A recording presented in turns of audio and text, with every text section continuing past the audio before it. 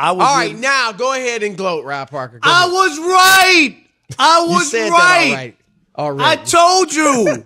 You kept saying, "Oh no, he's going to come back. This is the only thing." Hold on, it makes sense. Me against you? No, I'm just saying. But I was trying to tell you that nobody sends their girlfriend out to go get a better offer and then come back to me. That was my thing, Chris. If Robert Kraft really wanted Tom Brady to stay in New England, he could have made it happen. And when they offered him a 1 year, Robert Kraft is saying that. 1 year he said bogus. It was Brady's decision. No, it wasn't. It was the Patriots. I'm just saying decision. that's what he said. That's what they're saying, so they could just wash their hands of it. And I get it. Instead, that's what they did. Make it so that Tom Brady, we gave him an offer, and he decided not to come back. No, they didn't. They never wanted him back. Robert Kraft was able to stave off Bill Belichick a couple years ago with the Jimmy Garoppolo. We know that. He wanted to get rid of him back then, Chris, and Robert Kraft said no. Brady stuck around. He happened to win another Super Bowl, and it still wasn't good enough. Bill Belichick wanted to move on, and that's why they gave him a low ball 1 year offer, and now he has, $30 million offers on the table or whatever? Apparently. Okay, on the table. But my point is, they never wanted Tom Brady to come back. And I got that sense really early on because I didn't understand why he moved his family out of New England, why he put his house up for sale, why he kept talking about the Patriots. Go check around, go check what your value is and all that. If they really wanted him to wear a Patriots uniform for his entire career, they could have made it happen, and it was just money. And the other part is this shouldn't come as a surprise, Chris, because we've talked about this. Look at all the great quarterbacks who finished up elsewhere. This is just what happens in the NFL. Tom Brady's not the first, and he won't be the last. Here's the one thing, though, that's different from all of those situations. Because you're right, Joe Montana finished up in Kansas City. You could just stop right there. It was 4-0, right, with the 49ers. Right. You could just stop there. If that guy has to go. But you don't need to because you obviously had other no, guys I know, in but that I'm just class, saying. Not Montana. But I'm just meaning if you're 4-0 and did what he did, and you can move on from that guy, then anybody can be moved on. But here's the thing. They had Steve Young, who's another Hall of Famer, waiting in the wings. Peyton Manning, when he left, when Indianapolis moved on from him, they had Andrew Luck waiting in the wings. You know, when Brett Favre, when Green Bay moved on from him, they had Aaron Rodgers waiting in the wings, another Hall of Famer. New England's got Jarrett Stidham. I mean, that's the thing. Like, New England is not going to win much this year. And I do think Belichick wants to show that he can win without Tom Brady. And that's fine. You know, everybody's competitive. He's as competitive as they get. We'll see. But I do agree with you with what we were talking about yesterday. They did create the atmosphere, a 1 year offer, a pay cut at that. And I don't think I get why he did it under those circumstances because they just made it too hard. They didn't. I mean, you look at all these guys. Stephon Diggs traded. Were the Patriots in the running for him? You know, all these guys that are out there. DeAndre Hopkins, were the Patriots in the running for him? Bill O'Brien from Bill Belichick's coaching tree is the guy that moved him. Were they ever in the running? Nope. Were they trying to give Brady the money, the weapons, the things that he wanted? And I'm telling you, right, look, I'm not going to sit here and tell you I would feel comfortable giving Tom Brady a 2 or 3 year deal because he's 43 years old. I don't care how good he's been. He's 43. And at some point, it's going to fall off. He's going to fall off. But a 1 year offer at a pay cut is just crazy. It's insulting. It's a slap in the face. They're going to regret it. They're going to regret it. And we'll get into this later. But Bill Belichick, as great a coach as he is, the record without Brady is not good. Not even not great. Not good.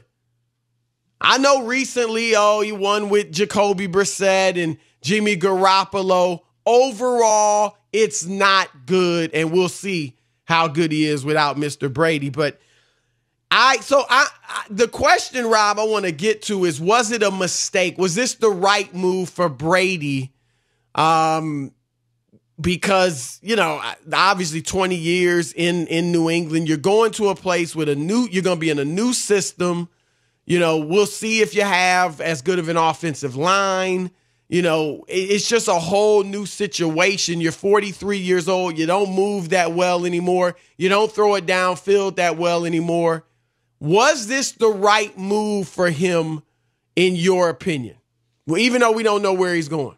100% it was the right move, because there's a degree of respect that people want and pride, and it gets in the way. It happens all the time with people. People want to be treated a certain way, and if they're not treated that way, it can destroy a relationship. It just can. And I think that's what happened with Brady. The whole notion that he had to go out and go field offers from other people. This just and then the stuff you talked about with Diggs and Hopkins or whatever. This reminds me of when Michael Jordan left the Bulls. Right? That's a great point. It's exactly the same thing. Michael Jordan said, if you bring back Phil Jackson, I'll consider staying. That's exactly what he said, Chris, right or wrong? Yep. And the first thing the Bulls did was what? Fire Phil Jackson. We're not re-signing. It was the first. So they told Michael Jordan, we don't want you. That's what they about that. That's exactly what happened. Because people are saying, how could you move on from Tom Brady? Michael Jordan wasn't 43. Yes. Michael Jordan was still the best player in the world. He had just won his third straight championship. 6 overall. Still was the best player in the world. And they didn't want him. And that's a lesson, Rob, because that shows. And what did Jerry Krause, the GM, want to do? He wanted to prove, I can win without Jordan. Yes, I did something too. I found Scottie Pippen. I went out and got Dennis Rodman. And what's it called? I'm the one put the shooters around you, right? Right. Tony Kukoc. Yeah, I went and discovered Tony Kukoc. Yep. That's what he wanted to show. How'd that work out? It didn't they work haven't out. won anything since then. No, it didn't. But that's what reminded me of the Brady thing. Just that the organization went against what the guy was looking for. And once you do that, and it's so blatant and over the top, and so I think Tom did the right thing. I'm with you on that. Then I agree that, and under the circumstances, I mean, it was just disrespectful. Brady was right. I think, though, the Patriots made a mistake. I think they made a mistake because, again, they don't, unless Jarrett Stidham is much better than we think, unless they're going out, who they getting? Teddy Bridgewater reportedly is going to be in Carolina. I don't think they're bringing in Cam Newton. Who's left? Who's out? So they're going into this season. I mean, do they go back and try to get Jacoby Brissett? Now that, Phillip Rivers is going to Indianapolis? I think they made a mistake. One more. You were 12-4 last year. You beat Buffalo twice. You beat Philly. You beat Dallas. You played the Titans better than Baltimore did in the playoffs. I know Brady wasn't great. They should have went out and got one of those stud receivers that were on the market and made one more run at it. This was a mistake by the New England Patriots. They were nothing before Brady went there. I know Parcells had them relatively successful, never won anything. They were nothing without him, and we'll see. I think they made a mistake, and they're going to soon fade back to being a mediocre, slightly above average team and franchise. They didn't make a mistake because they didn't want to pay the 43. When you create a monster, Chris, and that's what happened. They created a monster because Bill Belichick at the time, when he wanted to cut ties, he wasn't allowed to do it. The owner overruled him. So then Brady won another Super Bowl, so he felt like, oh no, I can play till 45. I'm different from anybody else who's ever played in the National Football League, and I want more money as I get older, and I want a better contract as I get older. They created the monster because they kept him right after, because they wanted to get rid of him, I think, after they lost, right, in the Super Bowl. Before they won the last one. Yes. Right. You know what I mean? The year before that when they lost. But that shows that they were premature. But I'm just saying. You didn't need to get rid of him. He won you another Super Bowl. But Brady was terrible in that Super Bowl. No touchdowns. He wasn't terrible in the AFC Championship. I'm just telling you, that's why they created won, the monster. And it wasn't Peyton Manning in his last Super Bowl. It wasn't that bad. And he hasn't been that bad. I know he hadn't been the old Tom Brady, but he hadn't been horrible. Yeah, he had no weapons. So I think they made a mistake. What do you guys think? 877-99 on Fox, 877-996-6369. Was this a mistake on Tom Brady's part? Was he right to leave the Patriots, or is he wrong? And was it right for the Patriots to move on, essentially? They created a situation where Brady almost had no choice but to move on. Will they regret it? Your turn to weigh in. All right, let's start with Vic in Tampa Bay. You're on the Odd Couple Fox Sports Radio. What's up, Vic? Yeah, guys. I don't know. I'm a fair NFL obvious follower, and I know that even if Tom Brady, like you guys were to expect, to leave the Patriots, I don't think that was really something that was going to happen. I honestly think that if he's going to go somewhere that he feels comfortable with, it's a choice he's going to make, whether if it's even anymore if it's Bill Belichick's fault, but he made that decision.